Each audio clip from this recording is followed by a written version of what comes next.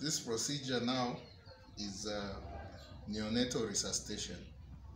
Okay, and then to begin with this procedure, you need to have certain instruments available. So if you look here on this tray, there's an ambu bag, okay, with a mask. These ambu bags have different sizes of masks. As we know, these children, when they are born, they are of different weights and sizes. So the masks are there and they have got indications there. So this one is a size 1. So that's 0, 1, 2, just like that. And then on here we have got what we call a penguin sucker. Okay, this is a penguin sucker. And here we have a bowl just to clean the penguin sucker. It's for suctioning, this one. And then don't forget to always have your timer. So this is our nurse's watch, which we'll use as a timer for this procedure. And then also a box of gloves, which you need to wear gloves. On this part here, we have an inclined plane. It doesn't matter which situation you are. You might be in a rural setup. Just use your blankets to make an inclined plane. We'll explain why we do this. Okay, and some towels for the baby, for the newborn baby. And obviously there is the baby that we have. So if you are in a established department, not in a rural, you will find that this provision here is provided for you, and we call that machine a resuscitator. The resuscitator has got where we place the baby, which is already inclined at 15 degrees, and also it has a heater on top and a timer where we set, including oxygen supply, suctioning, and as well as a temperature gauge for the child. Okay, so in this setup we do not have a resuscitator, and the resuscitator also inbuilt with a timer. So to begin with, in this procedure, when we have a child or a neonate that's asphyxiated, there are a lot of things that happen to the body.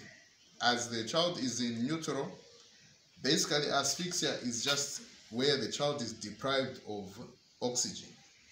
Okay, so there are 3 causes. Okay, there are maternal causes, there are placental causes, and as well as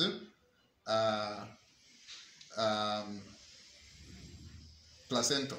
I think I mentioned placental, maternal, and neonatal. Yes, the 3 causes of asphyxia. If you want to look at, you can go and look at neonatal asphyxia for more details. So when that happens, for whatever reason, this neonate has been deprived of enough adequate oxygen, there are chemical changes that happen in the body. Some are adaptive for the child, and in doing so, this child goes through various stages, and in these stages, this is where this procedure is effective to reverse whatever was happening to this child. So if this child is being deprived of adequate oxygen from whatever cause, there are systems, a system in the body, including especially the heart rate. The heart rate will either increase or reduce depending on how severe. Okay, there's a point where blood is where oxygen is deprived to this child, and then now the body now reacts in different ways. If we look at, for example, if we are taking the Apgar score of this mother, we have been monitoring this child, we have been monitoring this mother who's pregnant, and we have been taking the fetal heart. Okay, maybe you have opened a pathograph, all right, and then you are checking the fetal heart. Usually we'll find the fetal heart rate will increase. Okay, that's just a sensor to say, okay, something is lacking. So the body will increase the pulse to the heart will increase the pulse, okay, to supply more blood and more oxygen to the rest of the body. And that's where we find the heart rate will start increasing as we are checking the fetal heart. Then, as that is happening, the problem persists. Okay, their sensors will come and say, okay, the body will sense that no, something is wrong here. Okay, and because of that, the heart rate will begin to reduce. Okay, then there will be little supply of blood to the peripherals. Okay, and the adaptive adaptation for this will make sure that the body will just supply blood to the essential organs, the heart and the brain. Okay, this term is what they call it the diving effect. Okay, usually mammals, even us human beings, when we dive into cold water, the body automatically detects that coldness and reduces blood flow to the extremities and only supplies enough blood for the brain and for the major organs.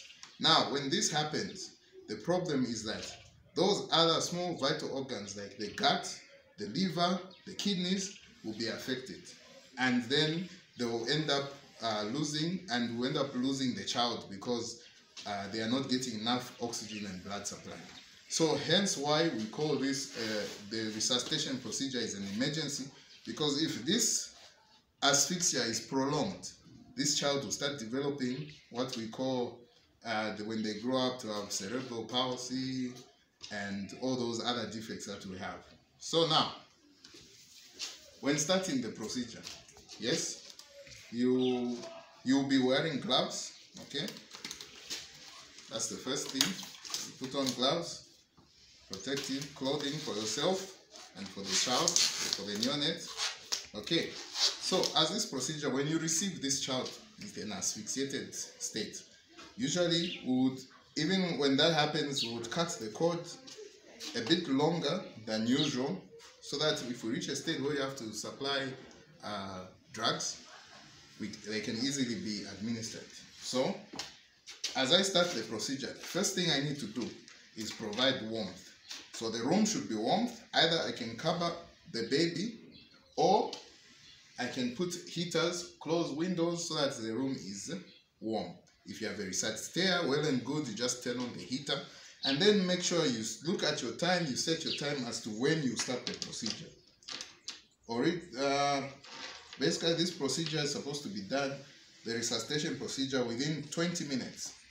So we have 20 minutes.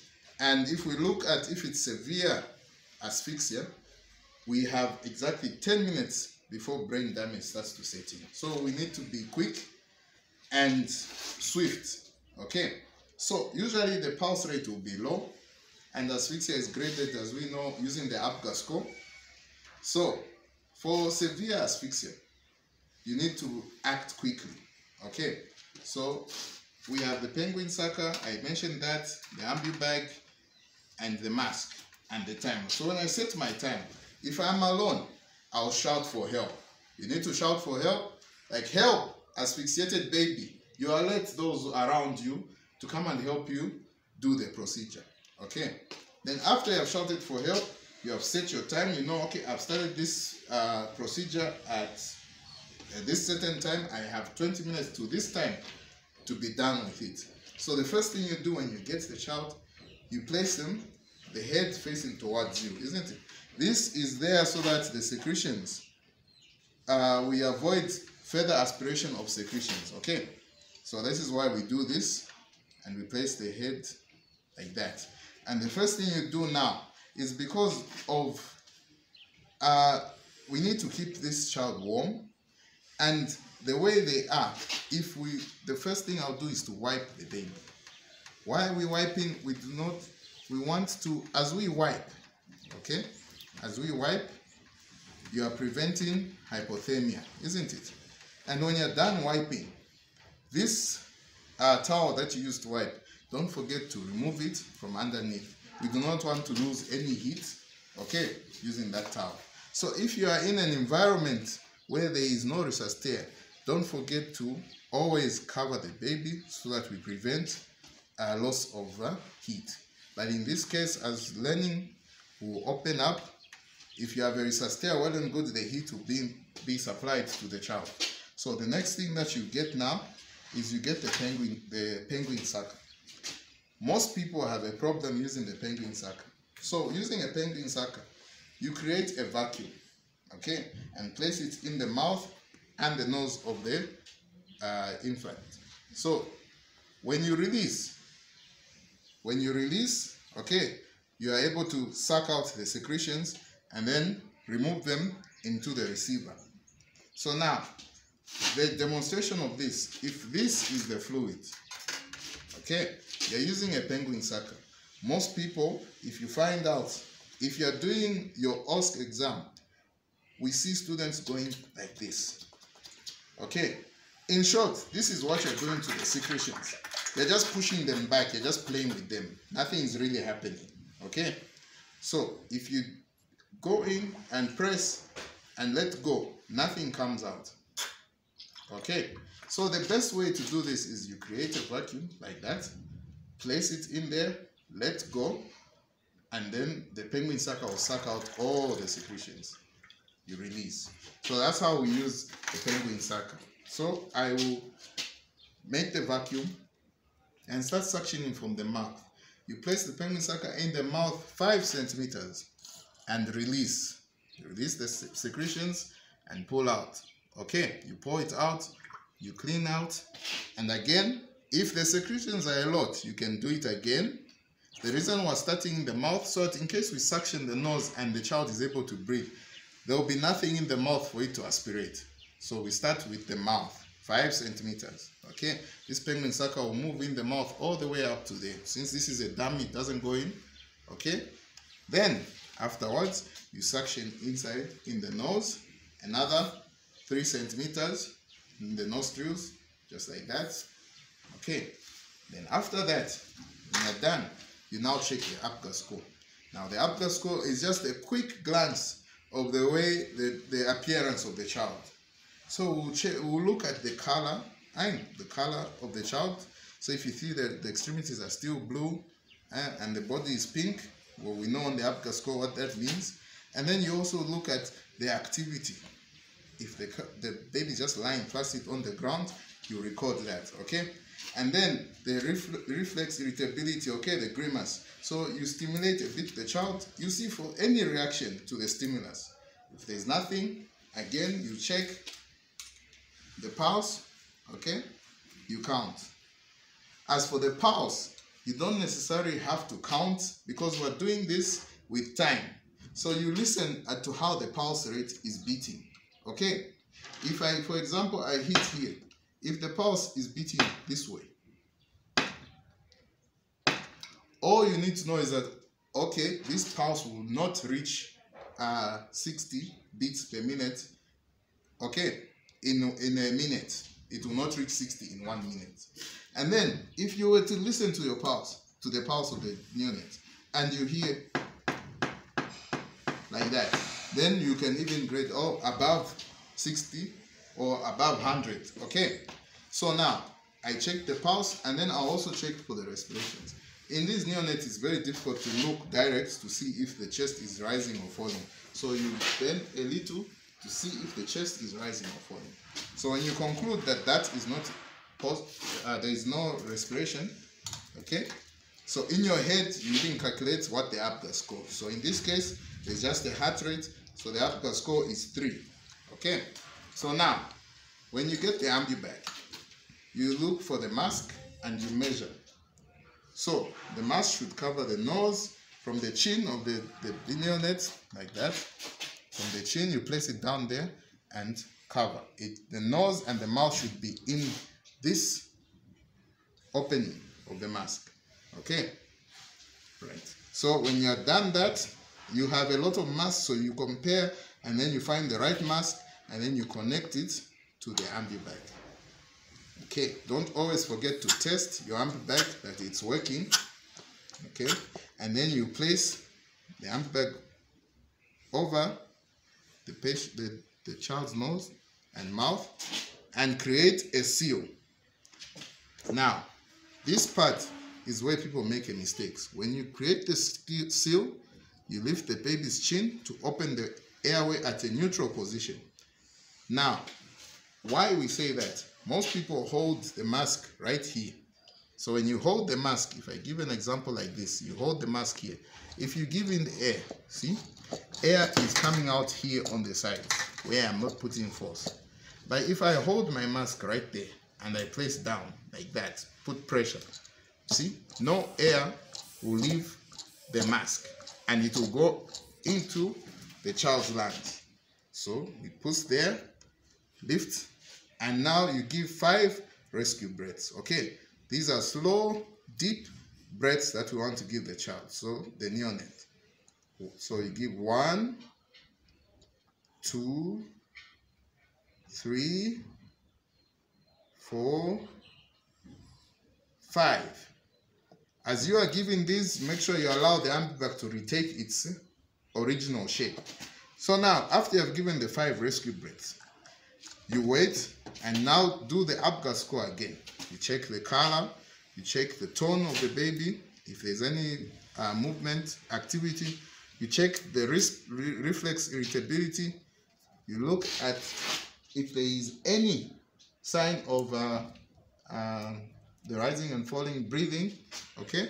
And also, you listen to the pulse. So in this case, I found out the pulse is still low, okay? It's still below 100. So this time, I'll give, okay, 15 ventilations in 30 seconds, okay? Now, these ventilation breaths are a bit faster than the rescue breaths. So the rescue breaths are only given once, and that's 5 of them. Okay, so now I'll give 15 ventilations, and there we go. So 1, 2, 3, 4, 5, 6, 7, 8, 9, 10, 11, 12, 13, 14, 15. Okay, so after I'm done giving that, again, we'll sing the same song. You check the color, you check the tone, you check the grimace, and you also check the breathing. Listen for the pulse. If you still have a low pulse, okay, you can repeat this part where you give the ventilations, okay? If you are seeing an improvement in the pulse, because usually when the oxygenation improves, the pulse rate will increase. And if you feel that the pulse rate has begun to increase, you can continue this part of ventilating until you get a response or a cry, okay? So as you are ventilating and the pulse increases, you'll be able to notice the increase of the pulse, you're able to notice the change in color of the extremities. So that is a positive, you keep ventilating. But if this was maybe a very severe state of asphyxia, then it means that maybe your pulse will maintain the same rate. So now, when it comes out to be at the same rate after you have tried giving the ventilations, so now we'll give the chest compressions. So in this case, we'll place our ambibag there again, the same spot, and you give compressions, okay?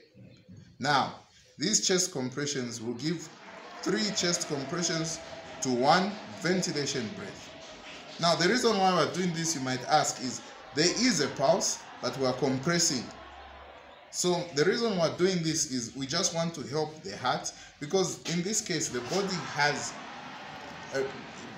adapted and resisted. There is peripheral resistance to the extremities. So we just want to help the heart pump blood to reach the extremities. So there, then so when I place the ambibag like that, then I will start to put the compressions at least 3 centimeters into the chest. So 1, 2, 3. Then 1 ventilation. Again, 1, 2, 3. 1 ventilation. 1, 2, 3. 1 ventilation. So now, after that, the usual, you keep checking the color, the tone, the grimace, okay, and the respirations, and including the pulse, okay. If you are seeing an improvement in the color especially, and maybe there is a bit of grimace or reflex irritability, the child makes a sudden move when you and ventilate. As we are doing this, let's not forget that we have also connected oxygen to the ambibag so that we supply the child with enough oxygen.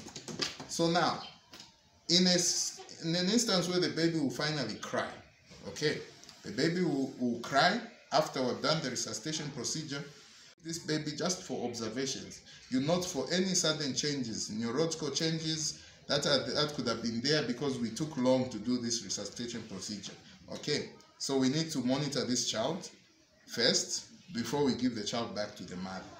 Okay, but if the child decides, if the child cries before or maybe in the first 3 or so minutes of resuscitation, then the next step is to give the child back to the mother, place the child on the abdomen for kangaroo care, and that whole birth process continues the way it's supposed to be. So now, in a scenario where this child has not cried, and for the level of training of a registered nurse, the next step that you need to do is to connect the oxygen to this child, okay, maintain warmth, and transfer this baby or this neonate to a neonatal wing or a neonatal ICU where they can further manage this child. And in their further management could be intubation and administration of certain drugs that we'll use to continue the resuscitation procedure. So I think this is where this procedure ends. So I hope people have understood, and any questions you can ask in the comment section and it will be answered.